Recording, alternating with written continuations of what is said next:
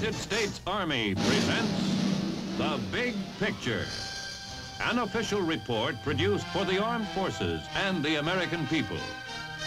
Now, to show you part of the big picture, here is Sergeant Stuart Queen. The more things change, the more they remain the same. The old saying holds true even in this nuclear age. The ground soldier and the small infantry unit remain as important as ever. Indeed, more so. Since they will fight in more widely dispersed, more mobile units, they must be more self-sufficient, more self-reliant than ever.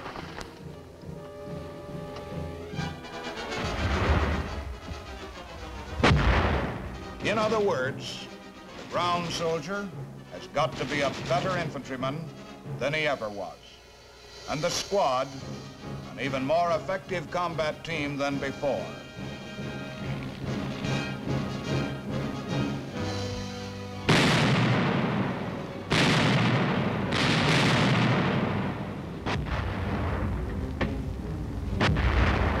The answer to this need is training.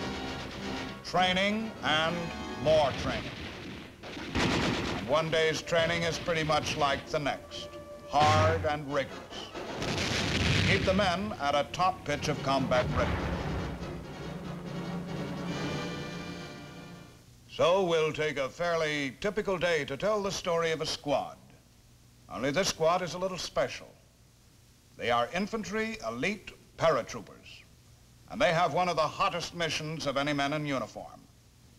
They are in the vanguard of the United States 7th Army in Germany. They are on round-the-clock alert to repel attack from the communist East, and by their example of readiness, to deter the enemy from launching such an attack.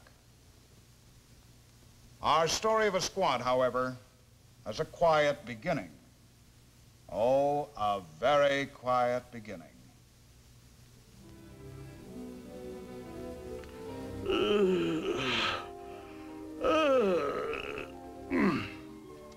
Sorry. When Irving Berlin wrote that song about "Oh, how I hate to get up in the morning," he must have had me in mind. I'm one of the guys in this squad, and I can tell you it's tough even for a paratrooper to drag his bones out of bed. I'll bet all soldiers have had that problem, even the old Greek and Roman warriors. I wonder what Julius Caesar's first sergeant used to say to get his men out of the sack. Come on, fellas. Snap out of it. You're supposed to be all bright-eyed and bushy-tailed, raring to go. Come on now. Wake up. That picture ought to help. It's a real pretty eye-opener. Or is it? No, sir. You wouldn't believe, looking at him in the morning, that this is the runningest, jumpingest, marchingest, fightingest bunch of men in Uncle Sam's army. Don't let the slow motion fool you. These boys are crackerjack paratroopers. You'll never see anybody go into action faster than these guys when the call comes.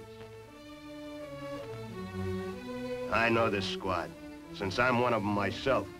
And there just isn't any better anywhere. Man for man, jump for jump.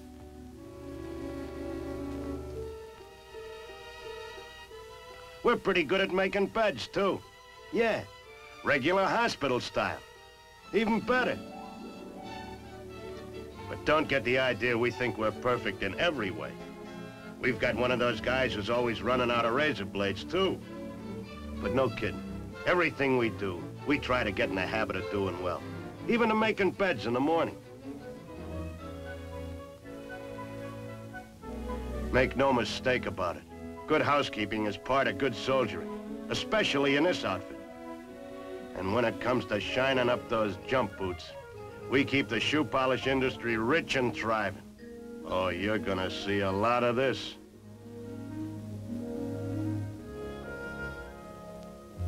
Well, now that I've introduced you to the boys and said a kind word about them, I think it's time you met our boss, Squad Leader Sergeant Marks. You can tell our sergeant was born to command. He's the only one among us who gets up like he really wanted to. An old pro, Sergeant Marks. A quiet kind of guy, but a real soldier. Around a long time. Knows all the answers.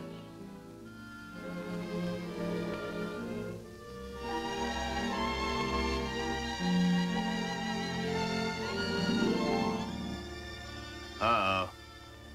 There had to be a couple of troopers left who were slow getting on the ball. As I was saying, Marks is a quiet man, but a few words of criticism from him can hit a guy like a 50-ton tank.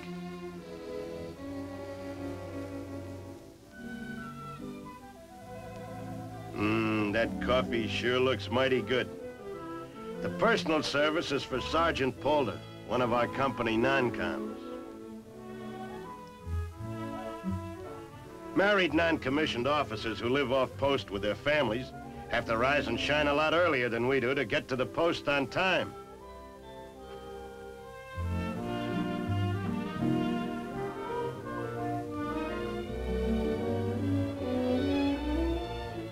In the barracks, inspection time. Quite a change in the atmosphere, huh? These boys look sharp, ready to go. Uh-oh, my error. This trooper forgot to put on his cap insignia, so he's getting a gentle reminder from the inspecting officer.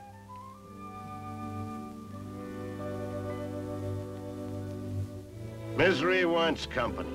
Another lad who goofed. His haircut's getting a little fuzzy. Maybe this seems like nitpicking, but keeping sharp on little personal details like how you line up the stuff in your locker makes it easier to keep sharp on bigger, more important things.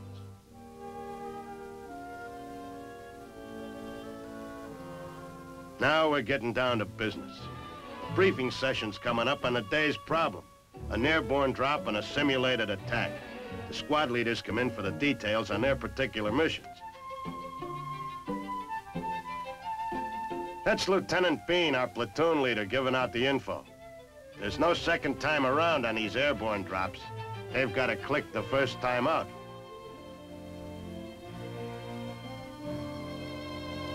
And the squad leaders must have complete understanding of the mission. Nothing left to chance. They must nail down each detail of the operation. But that's natural with these guys. It's a habit built in. Every one of them is a hardened soldier. And one of the surefire qualifications of an old pro is thorough preparation in advance of the mission.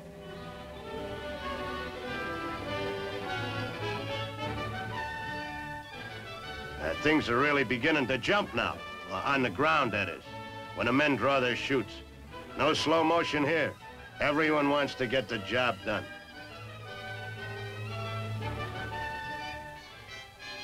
Putting on a parachute is one of the times when the habit of being fussy about little things pays off.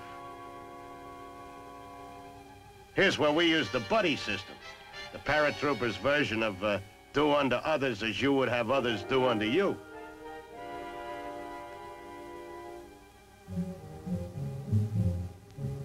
Maybe I'm just a soft-boiled egg at heart, but I always get a kick watching troopers, all combat loaded, board their planes.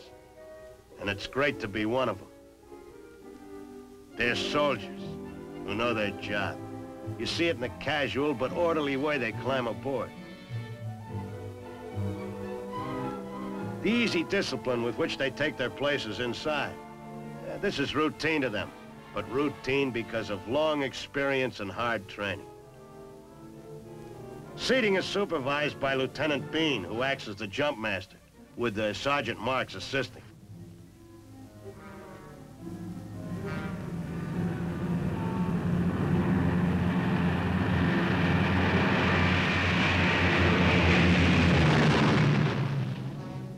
After the takeoff, Lieutenant Bean resumes the routine of checking the men's gear. You just can't play it too safe when these soldiers will be risking their necks.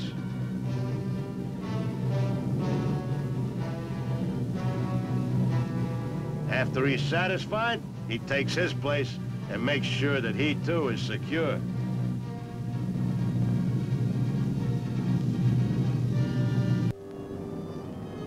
It won't be long now before we're on target. Don't think these boys aren't keyed up. Even for hardened paratroopers, there's always tension when the drop and action are only moments away. The giant planes carrying a company hit the drop zone right on the nose. And away we go. Geronimo!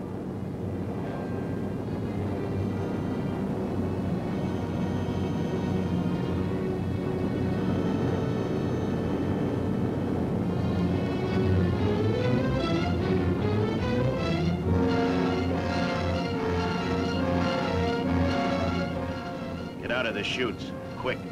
There could be enemy fire zeroing in here. This is where experience really pays off.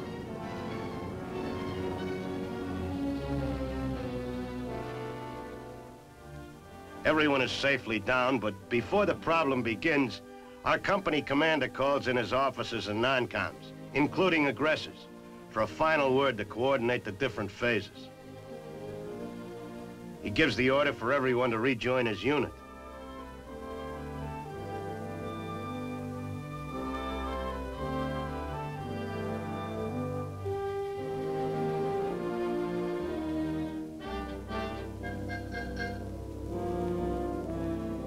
Lieutenant Bean has set up his position under cover in the woods. Sergeant Marks reports that all his men are in the assembly area nearby, awaiting orders. Using a map to guide them, the lieutenant and Marks orient themselves on their position and the suspected location of aggressor troops. It'll be the mission of Sergeant Marks and his squad to seek out and destroy an aggressor strong point.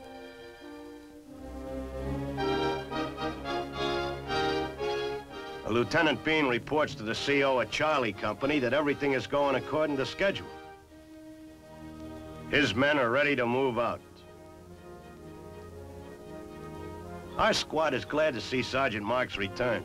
We're here for action, and waiting around to jump off is the worst part of these rugged field problems.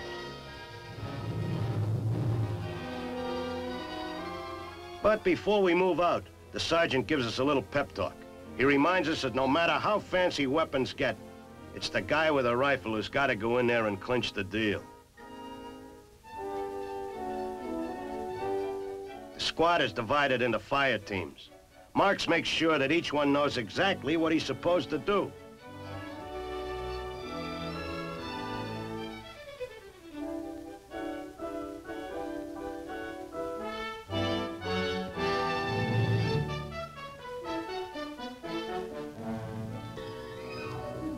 These aggressor troops, meanwhile, haven't been losing any time getting ready. They expect an attack. All they don't know where or when, so they've been making thorough preparations for defense. Their machine guns are carefully emplaced for the most effective field of fire. And when it comes to camouflage, these men know what to do. Aggressor soldiers in other sectors set up barriers with barbed wire.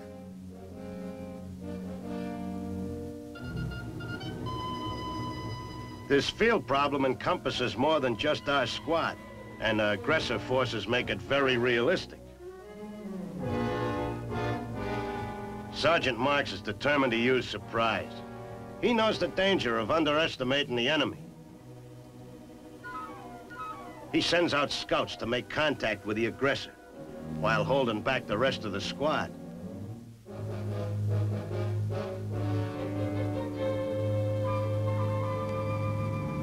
Sharp eyes are looking for the enemy from the air, as well as on the ground. A reconnaissance plane keeps watch overhead.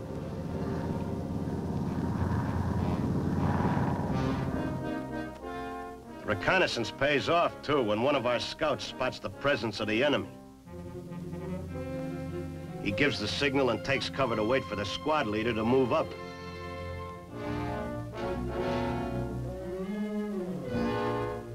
If you're green at this game, it's very easy to see things that aren't there.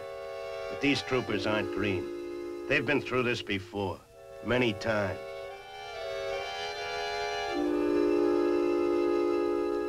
There, big as life. An aggressor scout sent out to watch for our approach, while maintaining radio contact with the aggressor forces.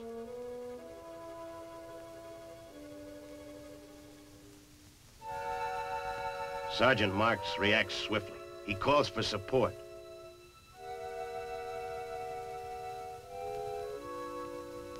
He tells the men to move in quietly and capture the aggressor scout.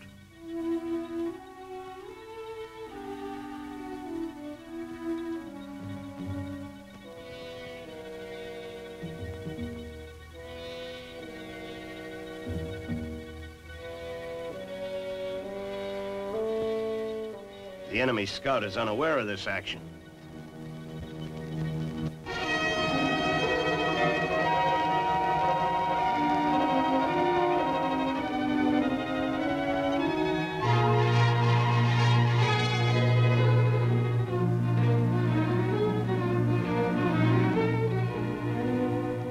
Sergeant Marks now is a valuable prisoner.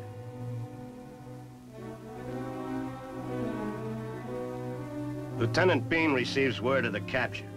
He checks the position where it took place on his map and reports to his company commander. Obviously, the enemy is close by. The CO gives the order to go ahead with the attack and moves out to watch the assault at first hand.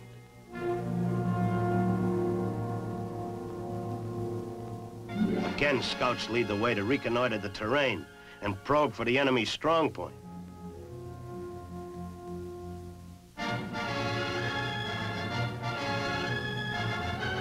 Another signal. The scout's trained eye has spotted the enemy. Sergeant Marks moves up to see for himself. He quickly observes the lay of the land, its advantages and disadvantages for the attack. He sends back word that he's going to move in on the enemy. There must always be full information, coordination, and control, up and down the line. He summons the assistant squad leader for a final briefing.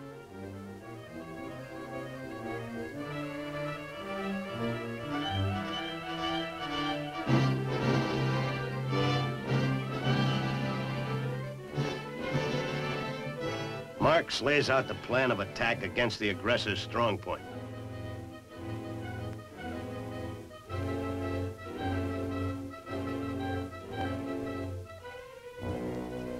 The assistant squad leader moves out to tell his men, from now on, he and they are on their own. Everyone moves forward stealthily, taking full advantage of cover and concealment. Surprise is all important. It'll help bring a quick victory and save casualties. The assistant squad leader gives a signal to his men to move forward and direct assault.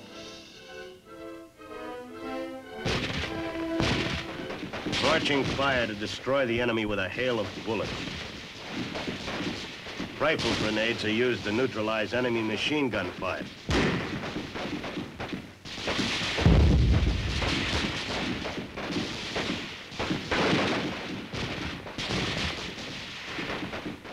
The aggressor troops do not fall back. They open up return fire and resist stubbornly.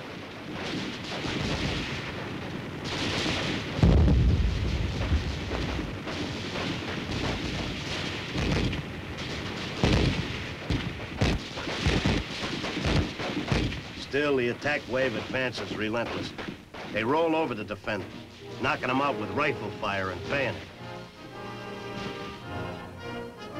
Company commander, seeing that the objective has been achieved, brings the exercise to a close and recalls the men for a critique.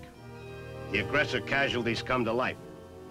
Maybe as actors, they're not up to Hollywood standards, but they've done a mighty useful job.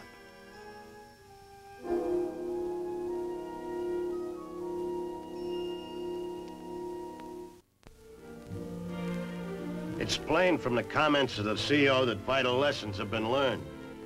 This was only an exercise, but an exercise with the highest stakes.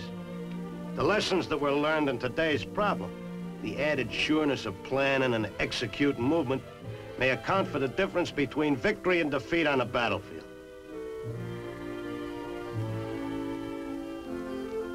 It's all over now and the men relax, realizing suddenly how tired they are. There'll be trucks along soon to take us back to barracks. But first, there's a well-earned pause for refreshment. A good old cup of hot coffee.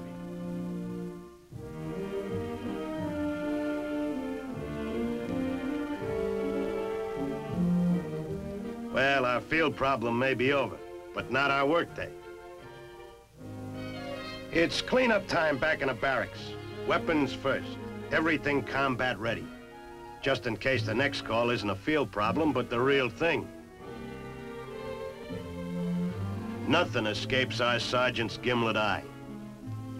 Just a little carbon on the operating rod, but it's gotta go. Keep adding traces of carbon like this, and you're heading for a dangerous malfunction. Even old-timers slip up occasionally. Sometimes when you think you know all the answers, you get careless. And in this business, being careless once may be one time too many.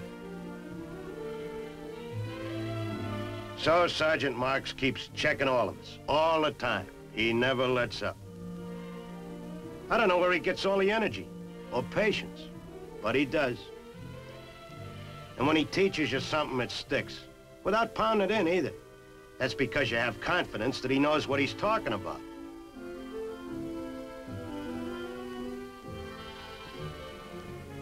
This outfit prides itself on trimness. It doesn't need prodding to look its very best, with a